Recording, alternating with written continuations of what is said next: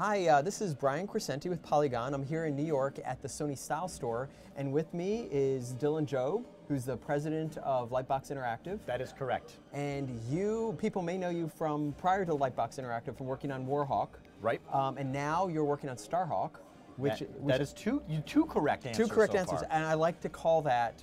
Maybe this isn't accurate, but I love to call it Warhawk in space because that's my little. You like that. My child brain. That's likes okay. it. We can call it Warhawk in space. So you are showing off single player today. Yeah, we've got single player here. You know, you're basically getting the out-of-box experience when the story starts, telling the backstory of Emmett Graves, right? And kind of sets up the universe.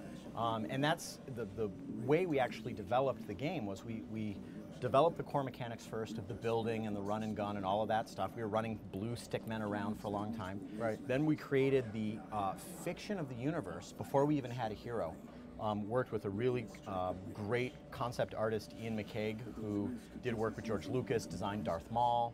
And we brought him into the studio and we did this really great kind of universe creation, kind of war room process. Built the universe, and then we said, okay, well now we've got the mechanics.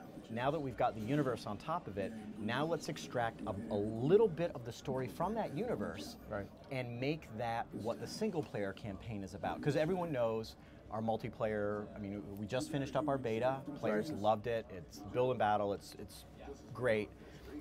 But I think players are a little bit still unsure as to what to expect from our single player campaign, and we're real happy with the way it turned out. It's not just a multiplayer tutorial, it really is, you know, a story about Emmett Graves.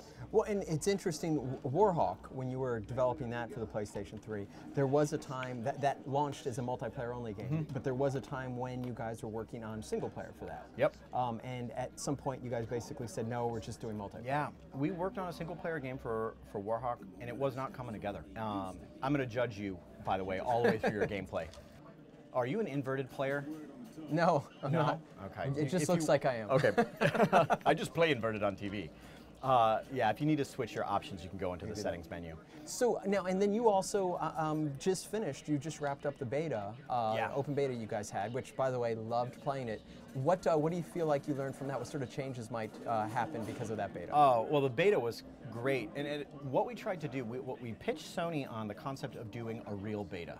Because I think a lot of times, betas are treated like a demo. Like your publisher's marketing team says, oh, let's do a beta because we want to talk about, but it's just a demo. So it's just, you know, a build of the game and you're just going to throw it out and players are going to wail on it and that's about it. And that was not how we did it at all. We had a very specific, like small production plan all revolving around the beta. We had multiple versions of the beta.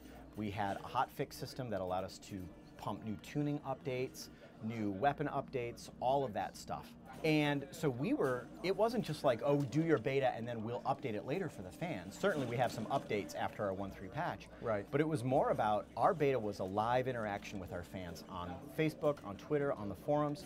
We were releasing updates like every 48 hours, every 72 hours. People would say, oh, the homing missile is overpowered, or I don't like the scrubbing, it needs to be more fluid, or the Hawk needs to be faster, whatever. And believe me, the internet, you know, you get all kinds of critique and feedback.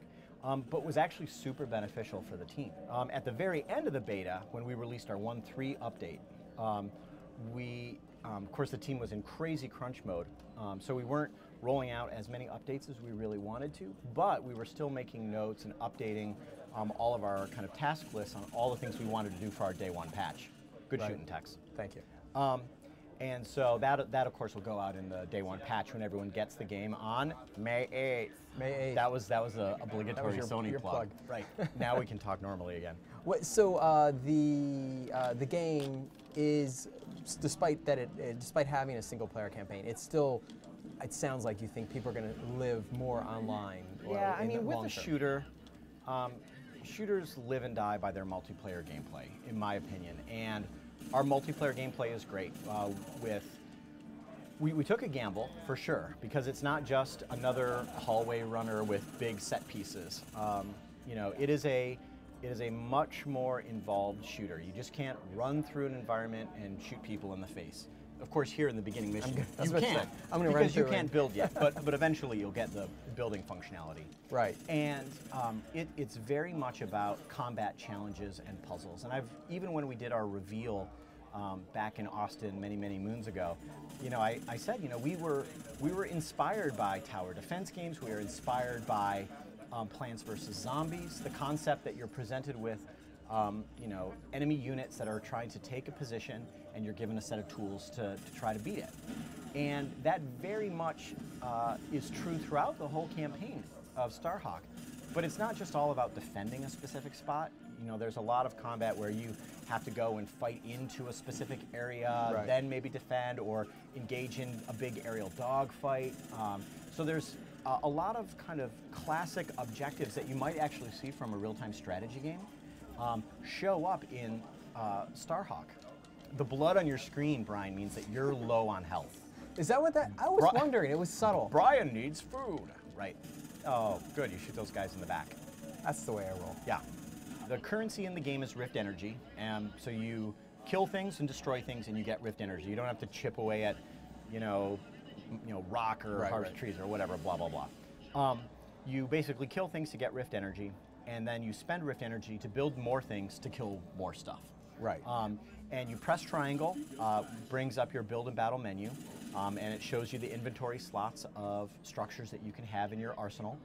In the very beginning of the game, which is where you're playing through right now, you have a very limited palette. So he's basically right now, Cutter, who's the guy up in the dropship, he's telling you, you'll probably want to build a bunker. You don't have to build it there. You can build it wherever you want. You could build it, right there if you wanted to. You press triangle, select and then that hologram is placed, out onto the battlefield. And even in multiplayer, you get to see other players build holograms, so you can use that as a way to strategize.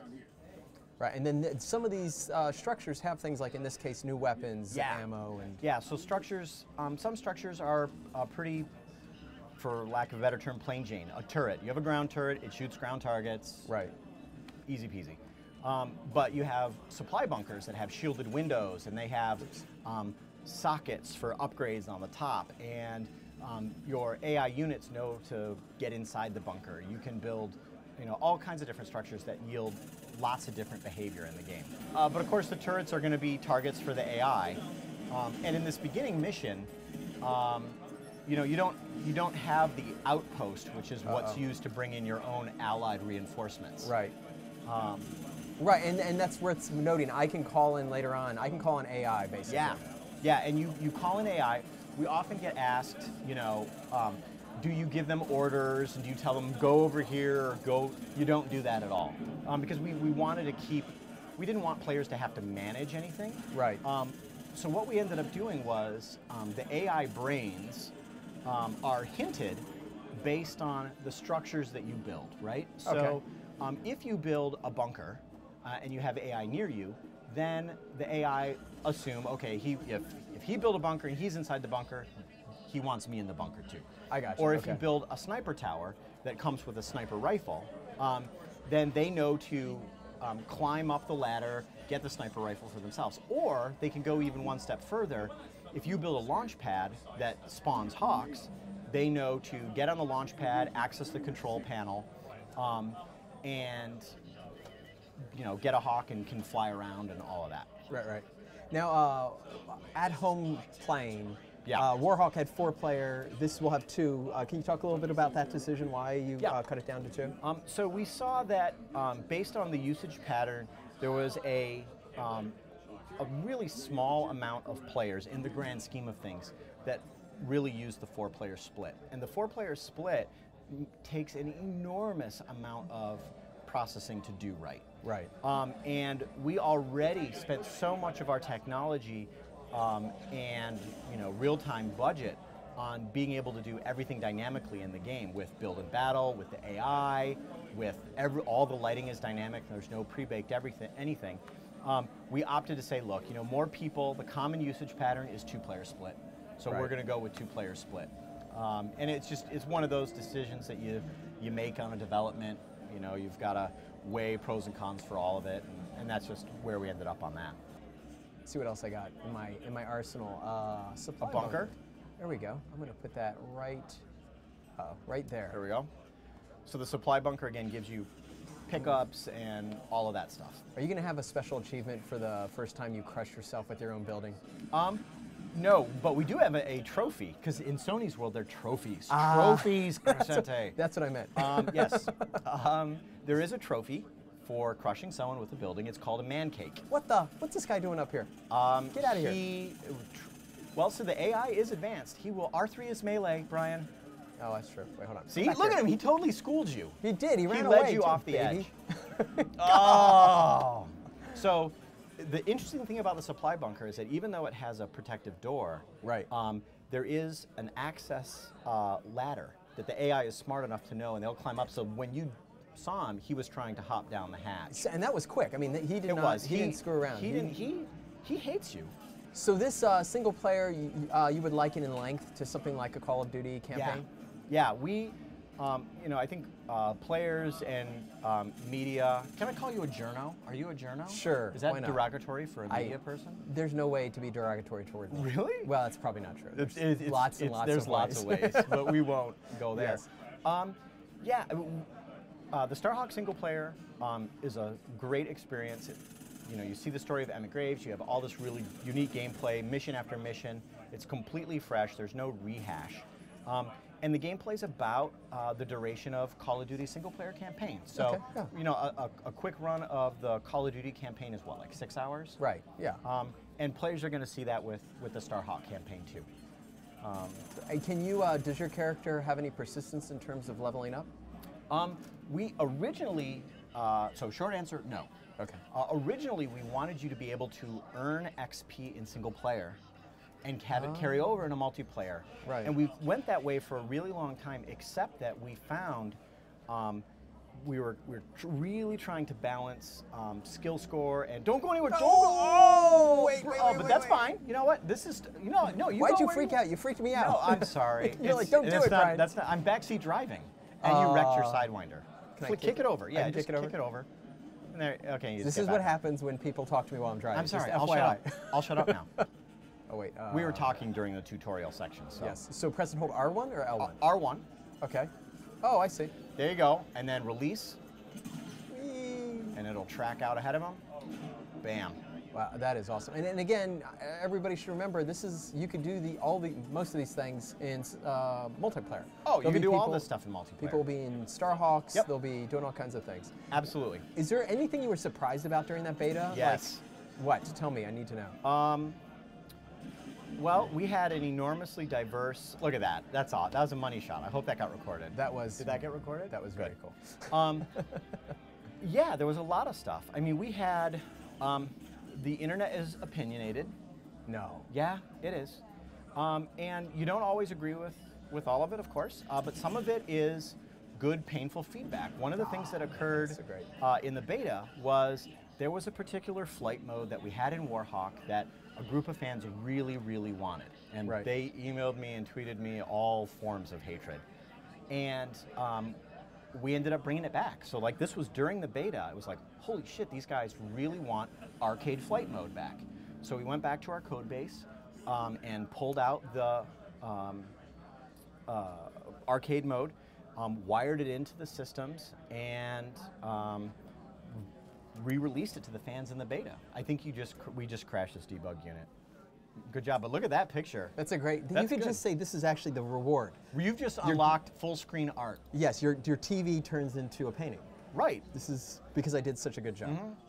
Good job. And he's getting a boot to the face. Not too bad. Actually pretty awesome. Yeah. Well, thank you for taking so much time. Oh, this is probably a good ending point. There we go. Right. Yeah. So in post you'll edit it. It's not a defect. We wanted to end on cool imagery for the video. This is free wallpaper for our viewers. Right. They can screenshot this and with Photoshop do stuff with it. Excellent. Put my head right there or right there. Yeah. Or both.